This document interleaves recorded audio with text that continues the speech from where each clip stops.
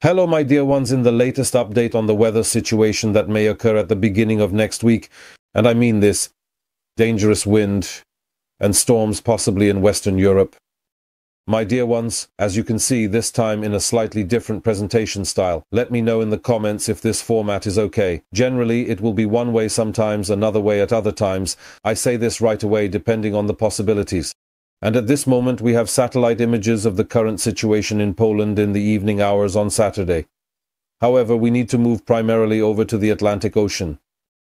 And here we see a quite specific situation in the northern part of the Atlantic Ocean. Here I mark, my dear ones, Poland.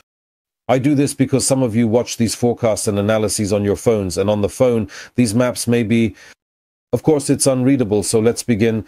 My dear ones, we have lows here. We have lows that are forming around Canada. These lows are moving southward. We have a high here. The high is very well visible over the Atlantic Ocean. And here, in this area that I am marking for you, a low will form in the near future, in the coming hours, probably on Sunday. This low has already been named. This low is called Quiteria, and in the coming hours after its formation it will begin to move along the jet stream towards Europe, including towards Poland.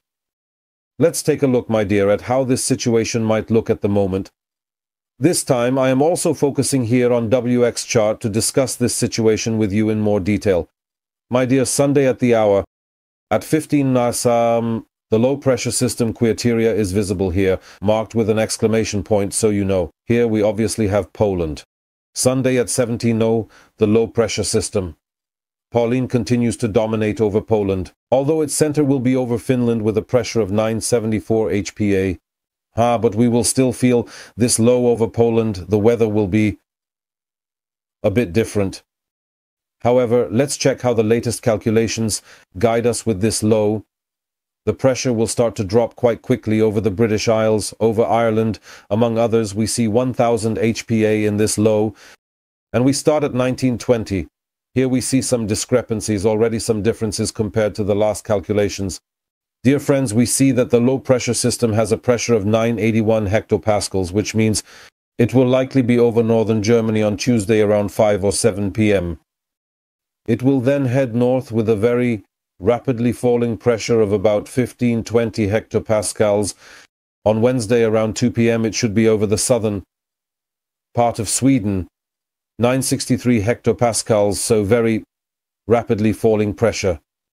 This will indicate quite strong wind gusts, including in Poland.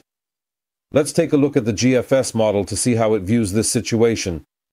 Here we see a quite similar situation, so on the 17th. The formation of this low as marked in the ECMWF model. On the 18th, it will move here to Ireland and the pressure will drop. And again, here we have Tuesday 5 p.m. and this low somewhere over northern Germany, so we have some consistency in these calculations. Let's check the ICON model. The ICON model sees a very similar situation here with the movement and drop in pressure, noting that the ICON model predicts a stronger drop in pressure already over the North Sea, right here over this area. It should drop according to the ICON model, the ECMWF model, and the EGFS. The pressure should drop more significantly somewhere over the Baltic Sea, so we still have some discrepancies here, and these discrepancies are very important in terms of wind gusts. Let's check how these gusts look. In this case, I have already selected the wind strength so that we can... Together, we will see how the wind strength will look over the next few days in this comparison. So let's start here primarily with the GFS model. We see quite a specific situation here, the situation in the case of the GFS model. As you have seen, the movement of this low should be somewhere like this. So the strongest wind gusts we would have in Europe would be around France. Here these gusts would be really very large. Southern Germany also, the northern part under the Mediterranean Sea, Croatia and the north, and to the north. This scenario is quite interesting, however. Let's take a look at the scenario of the ECMWF model In the case of the ECMWF model, we have a similar situation. Why do we have such strong wind gusts here? Because there will be another low moving towards the Gulf of Genoa, which I also mentioned in a separate episode, but here we are more focused on Poland and Europe. In the case of the ECMWF model and the latest updates, we see that we would have very strong gusts over the Baltic Sea of up to 120 or 130 km per hour, and we should pay attention to this area. As for the British Isles and the North Sea, gusts could reach 100 or 110 km per hour, northern Germany up to 80 or 90 km per hour, while the north and west of Poland could see gusts of 70 or 80 km per hour. Let's check the calculations from the ICON model. And in the case of the ICON model, we have up to 20 and 21. In the case of the ICON model, we see a very dangerous situation continuously in Western Europe. Here, wind gusts on the coast of the Kingdom of the Netherlands, also known as Belgium, Holland, could reach 140 or 150 km per hour, with the UK also experiencing such strong wind gusts. In this case, we would have the most difficult situation in this area, as the low would deepen very strongly and very quickly somewhere over Sweden, which would cause a very strong flow of air masses from the north towards the south, and this would again lead to those strong wind gusts. In the near future, we will definitely have quite a few more updates to know more precisely how this situation will look. If the ICON model is rather the leading model here, then we are preparing for a storm or hurricane in Western Europe, because just because it will be in Western Europe does not mean it will also be in Poland.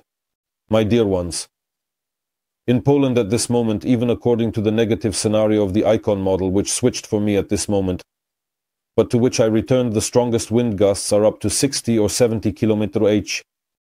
The most dangerous situation would be in this area. And the winds would be the strongest here, with the strongest wind gusts occurring in this area. And we would really have to be very careful regarding this wind. However, regarding Poland, these gusts should be weaker. I will highlight this area once again. Here up to 150 km per hour according to the scenario of this ICON model. My dear ones, let me know if such forecasts are also clear to you. They are a bit more dynamic, a bit different. We will see, the comments are yours, and we will see each other in the next episode, in the next material. Best regards.